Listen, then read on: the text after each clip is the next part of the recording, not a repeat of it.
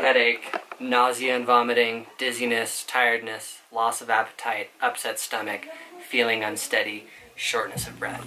And there's a lot of those symptoms that I didn't.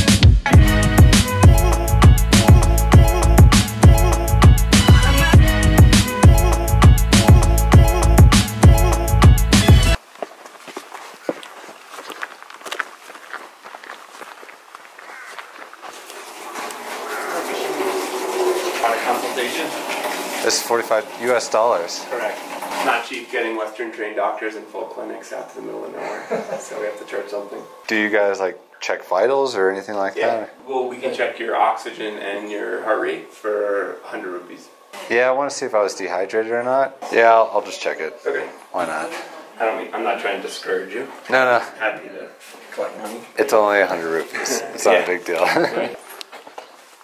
Where are you guys from? We're from the States. I'm from Minnesota. He's from California. Cool. New Jersey. New Jersey. How long have you been here for? 2 weeks. This is your oxygen level 90, which Yeah. is normal at this altitude, actually probably higher than average. And that's your heart rate 81, 82, which is normal at any altitude, including this one, where people's heart rate's usually faster than at sea level. Okay. So these are normal. I mean, you could still be like mildly dehydrated or a little dehydrated, like someone young and healthy. You know, the first signs would just be like thirst and just fatigue. All that tends to happen before your heart rate will really climb. Right on. Yeah. We also do a free lecture here at 3 p.m. He took it already. Oh, okay, cool. Yeah. So it's every day, but we go over altitude stuff. But Okay, what was your name? John. John, thank you. Hands are a little soapy. It's okay, I appreciate it. Day. Thank you, John. Have a good trip. Have a good one.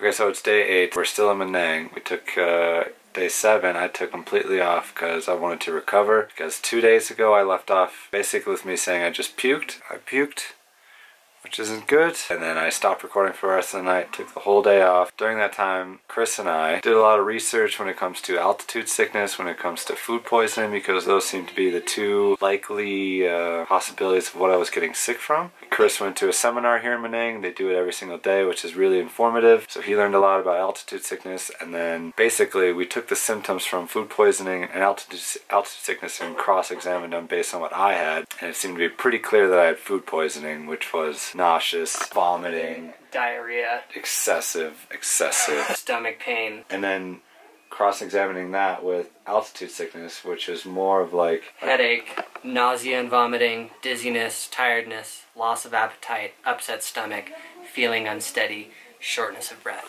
and there's a lot of those symptoms that I didn't think that I necessarily had, although I may have a few of those. I think at this altitude everyone kind of feels a little bit of altitude sickness, but frankly having that, feeling that, and also getting food poisoning, I could still have a minor form of altitude sickness. It's just something that we can't really diagnose ourselves, but based on 1 day off, I feel much better. So frankly, I feel like we're okay to keep on going, so we're gonna go not too far today, just a wee bit of a way to Licho Lake. That's the highest, biggest lake in the world,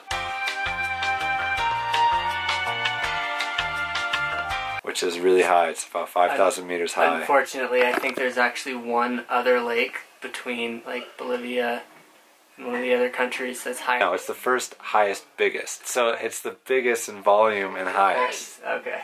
Yeah. Well, I think one other side note, when it comes to altitude sickness, and part of why we're taking it slow today, if you have any type of fatigue, if you're sick, if you have a cold, anything like that, that can just make the altitude sickness problems worse. It can bring it on. Yeah, so we're going to take it slow and see what happens. I'm going to be honest with them. If anything that does happen to me, or if I'm feeling any kind of symptoms, I'll tell Chris and we'll act responsibly. But it is good to be, you have to be very serious at this altitude. Like, it's life or death, basically. People get sick up here all the time, and if you're not educated on it, then you're doing a disservice to yourself. So we're going to take it slow. But not to worry, only 1 in 30,000 people actually die from altitude sickness. Like, at least on this one's tracker. Okay, yeah. 1 in 30,000. 1 in 30,000 trackers. I'm like a little anxious because being a little bit fatigued or not being as strong as I was a few days ago, and then going to an even higher altitude than we've been to already, it's just dangerous for altitude sickness. So a little anxious, so we're going to take it slow. I've said that enough. Okay, so you ready?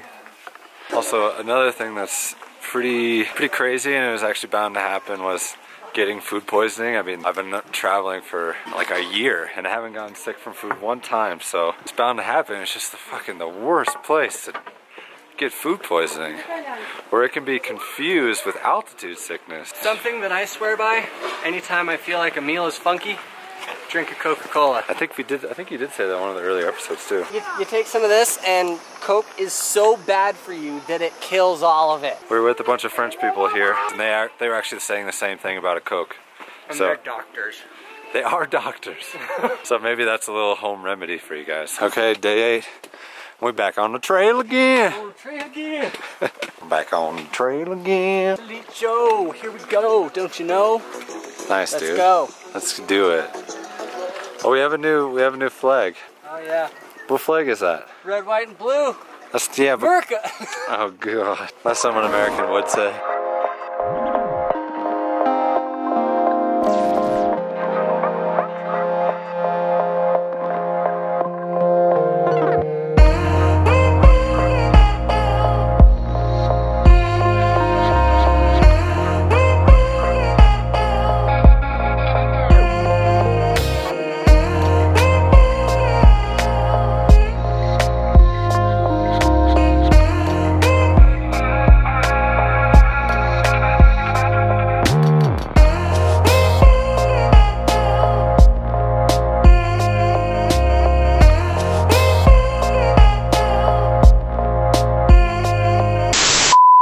Hey guys, we almost lost the drone, didn't we, buddy? Holy crap. Started falling a little bit, and then it started going like falling to the ground. It just went boom, boom, boom. And then it started to gain its propellers back, and it started hovering down here. It took a while for it to raise up and get to our level, and Chris was gonna catch it, and he slipped. It was so dramatic. The poles were laying down right here, and I like stepped back. I was like, whoa! It was so dangerous. And then we look at it, and the battery is literally halfway out of the drone. I'm sorry, not halfway, it's slivered. Like, it's not fully connected, but I think it still works.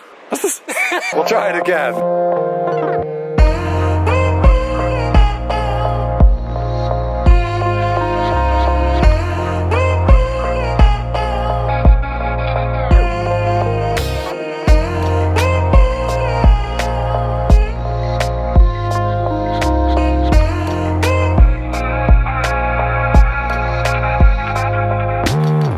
Stopped here in Kingsar. This is where we thought we were going to stay for tonight, but apparently there's a place that's 2 hours ahead. It's not too far, not all the way to base camp, and we're going to trek up there because we're feeling okay. His knee is not feeling too well. I'm better. I think I'm better off than you are right now. I feel 100% besides for this. I've decided to go back to buying waters, which is terribly horrible for the environment here, but it's like a safe, I know it's a safe option that I'm putting in my body, so I'll just do it temporarily. I learned that iodine tablets, they're effective, but they're not 100% effective.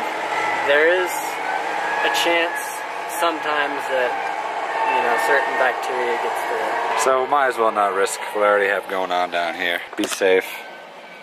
I care about the environment, but I'm trying to be safe about my own personal health. Okay, we've been climbing for a little bit now, trying to keep you guys updated, but it's hard when we're so high up. This is what we're looking at right now. Yeah. Okay, we've decided to stay here in Shikar, I think is the name, this little place. Okay, so that place was full, so hopefully there's another tea house up here. Should we try this place? This is the only other place. Let's say, do you have a room? Okay, Chris, how far did we go? 8 kilometers. He's not too happy about that. It is what it is. It is what it is. I think we could have mustered up the strength to go to Talicho base camp, but on the way, it's maybe about 2.5 hours, but on the way there's a really serious landslide area that you should do in the morning because it's too windy, it could cause a landslide during the day. Also, we chose not to go there because we might not be able to sleep on a bed, and I just personally wanted a place to stay and not have to sleep on the floor in a dining hall. So bed is really nice, huh, bro? Okay, yeah, at least we agree on that. We're also not too pumped because tomorrow we're just going to go to base camp and then chill there for a day, so it's only a 2-hour hike, and it's almost like a wasted day. Like, we could have gone the rest of the way today, but I think we've made our peace with it. We'll try and make the best of it, like we always do. Just as long as we take it slow and safe and responsible. I believe we have totally eliminated the Annapurna base camp trek. Amazing Annapurna base camp, Hartley. I think the goal is now to do the full circuit Yeah, that's the goal. Okay. Dude, my stash is coming in so nice. Everything else, not so much. Oh, it doesn't grow yet. Should we get some food? Should we get some food? Yep. Early dinner, go to bed early. That's what you're thinking. I was thinking maybe, what time is it? It's only 2, bro. I can go to bed at 5. I could too. I think I could too. I think maybe we should stay up a little bit later, play a game of asshole, play some asshole with everybody. That might be you nice. want to play with everyone's asshole? Just a small town girl living in a lonely world. She took the midnight train going anywhere. That's nice. I could do better. Yeah, it's okay, but I was just trying to be nice to you. Oh, thanks. Because sometimes I'm nice. For once. Yeah, sometimes I'm nice. For once. There's a reason why I chose him to come with. It's because, okay, I want to be nice, alright? I chose him to meet me out here in Nepal because he's a nurturing soul, very generous, and very selfless. And single. Oh, God. This view doesn't suck. Nope. It's actually pretty nice. I love the way they spelled souse. S-O-U-S-E. It makes it sound like it's souse. Tomato sauce.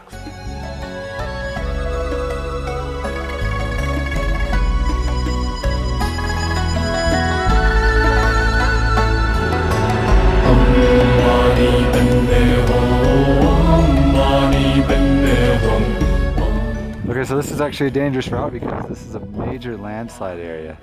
We have to cross it, and you're supposed to cross it during the morning because then it makes it less likely that it'll cause a landslide from the wind, and it's already really windy, so it's very dangerous. What are you doing?